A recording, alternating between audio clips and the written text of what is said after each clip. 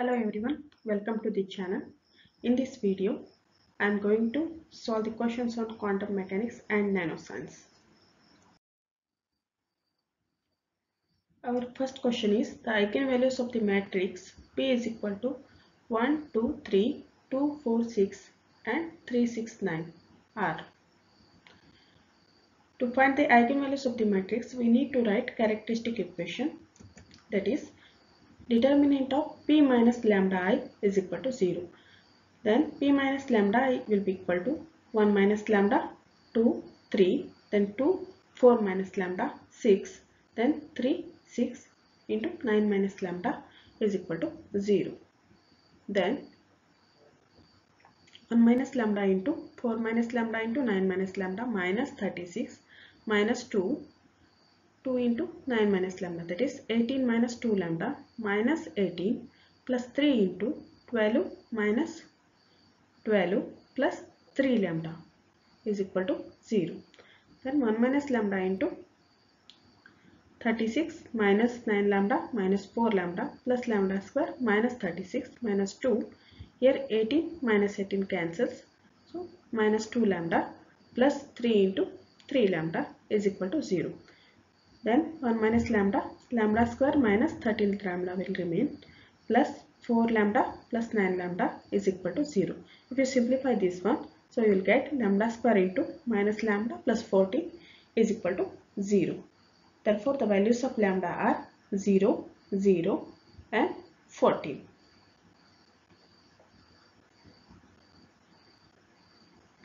Therefore, eigenvalues of the matrix P are 0, 0 and 14.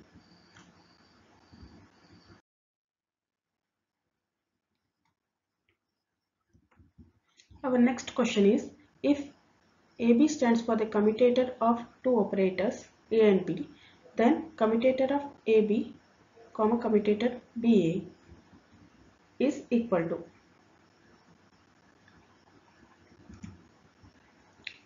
Consider commutator of AB, BA. We know that commutator BA can be written as minus commutator AB. Since commutator of any quantity with itself is 0, so we can write it as 0. Therefore, answer to this question is 0.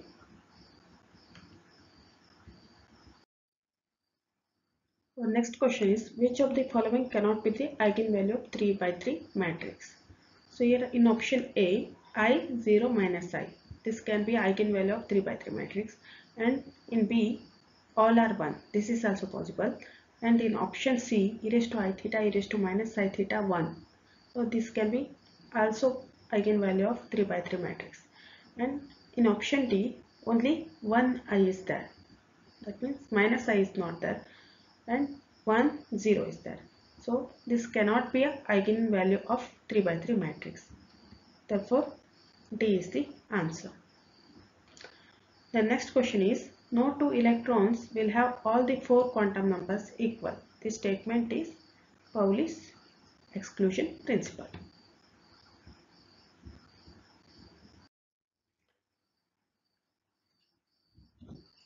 The uncertainty relation cannot hold good for the following pairs. So we know that the uncertainty relation holds good for position and momentum, energy and time, then angular momentum and angle. Therefore, option C is the right answer. The next question is, which of the following wave functions can be solutions of Schrodinger's equation for all values of x? We know that a into e raised to minus x square is the form of wave function for linear harmonic oscillator. Therefore, option D is the answer.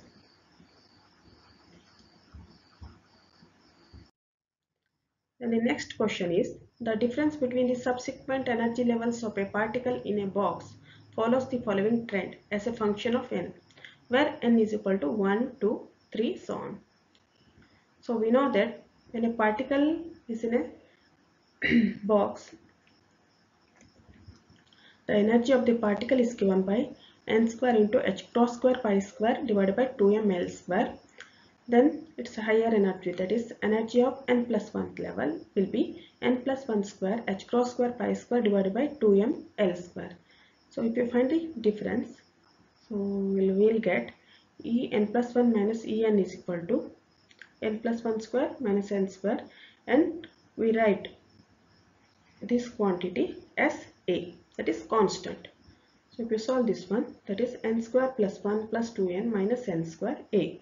Here this n square, this n square and n square cancels, so 2n plus 1 into A. So 2n plus 1 is the answer. Then the quantum numbers of an energy state for the electrons in a cubical box is 1, 2 and 3. So now we have to find out the degeneracy of that state. So quantum numbers are given, and given that it is a cubical box. That means nx, ny, nz are 1, 2, 3. Then when a particle is in a cubical box, the energy is given by nx square plus ny square plus nz square into pi square h cross square divided by 2ml square. So here nx square is 1 plus 2 square, 4 plus 9. Total will be 14 pi square h cross square divided by 2ml square. Then the possible combinations of nx, ny, nz are 1, 2, 3. Here if you interchange this one, 1, 3, 2, then 2, 1, 3, 2, 3, 1, 3, 1, 2 and 3, 2, 1. Apart from this, no other combinations are possible, which will give the energy 14 pi square h cross square divided by 2ml square. Therefore, degeneracy of that state is 6. So, it is a 6-fold degenerate energy state. Then commutation relation for the operator u and d by d. To solve this one, we need to write the commutation relation of u d by dx of psi. So that will be u d by dx psi minus d by dx of u into psi. So u d psi by dx minus, so if you apply UE rule, so u d psi by dx minus psi into du by dx. Here this and this will be cancelled. So minus psi du by dx. Here if u is independent of x, then this term will be 0. Option A will be the answer. If u is x, then it will be 1. So that answer will be minus 1. Here both 0 and minus 1 are possible, and the question is not clear. Therefore, you may get grace marks for this one. Our next question is, of the following moving with the same velocity, the one which has largest wavelength is. So we know that the de Broglie wavelength lambda can be written as h divided by m into v. That is, the wavelength is inversely proportional to mass of the particle. Here you can see that the mass of electron is lighter than proton, neutron and alpha particle. Therefore, electron has largest wavelength. Then the next question is, during the annihilation of the particle and its antiparticle, the energy released is E. Mass of each particle is.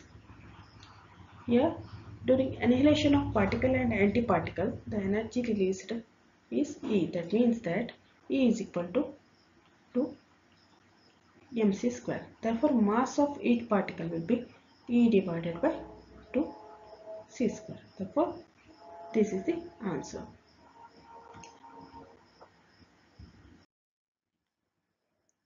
Then the next question is the 0-point energy of one-dimensional harmonic oscillator. For the harmonic oscillator, energy of nth state will be n plus half h cross omega. 0-point energy means energy of the ground state for n is equal to 0, and for n is equal to 0, it will be half h cross omega.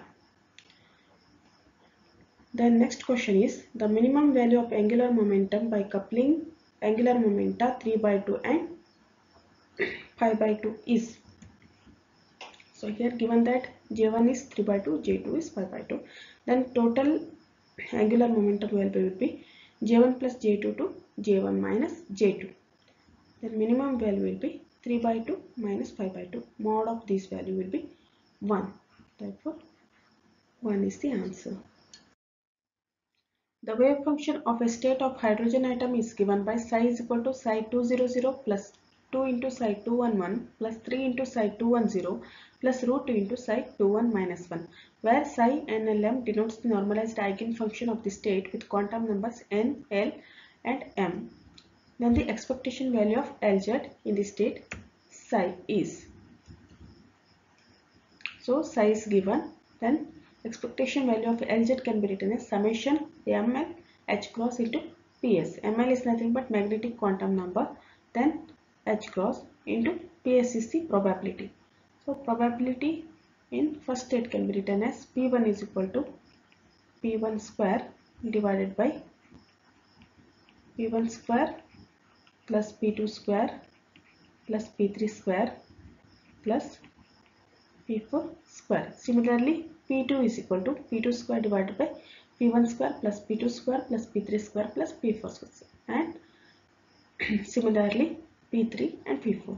Here for psi 200 and for 3 into psi 210, the ml value is 0. Therefore, this first term and third term vanishes. Then for second term it is ml is 1 into h cross. Probability will be 2 square divided by 1 square plus 2 square plus 3 square plus root 2 square, plus here it is minus 1 into h cross root 2 square divided by 1 square plus 2 square plus 3 square plus root 2 square. So it will be 4h cross minus root 2 square is 2h cross divided by 1 plus 4 plus 9 plus 2. So 2h cross divided by 16, that is h cross by 8. Therefore, h cross by 8 is the correct answer.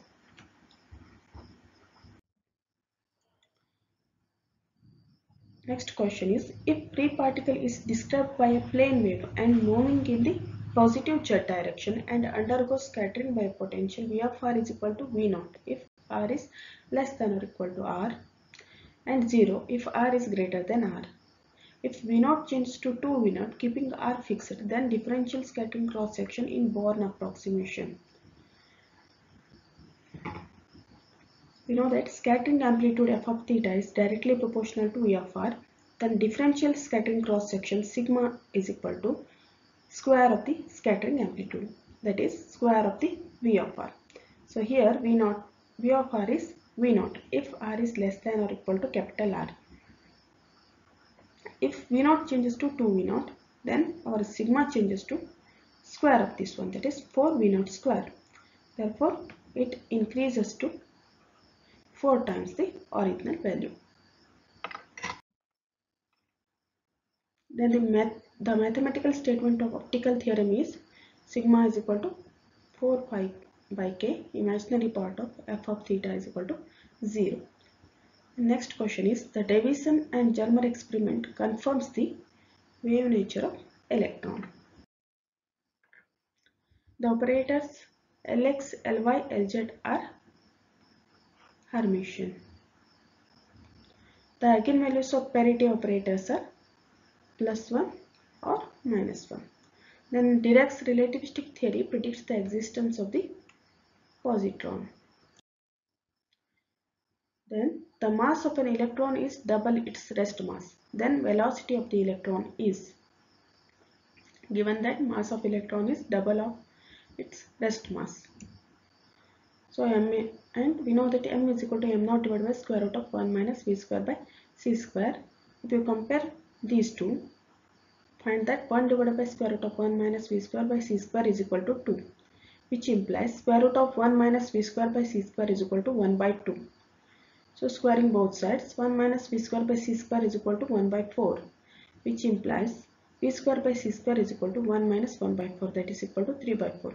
If you simplify this one, you will get v is equal to root 3 by 2 c. Therefore, option C is the right answer. Then next question is, a meter rod is moving along a positive x-axis with a velocity 0.6 c. its length as measured by a stationary observer in meter is. So given that actual length of the rod is 1 meter, then velocity is 0.6 c. We know that L is equal to L naught square root of 1 minus v square by c square. Now to substitute the value of L naught and v and simplify, then you will get the answer 0.8 meter.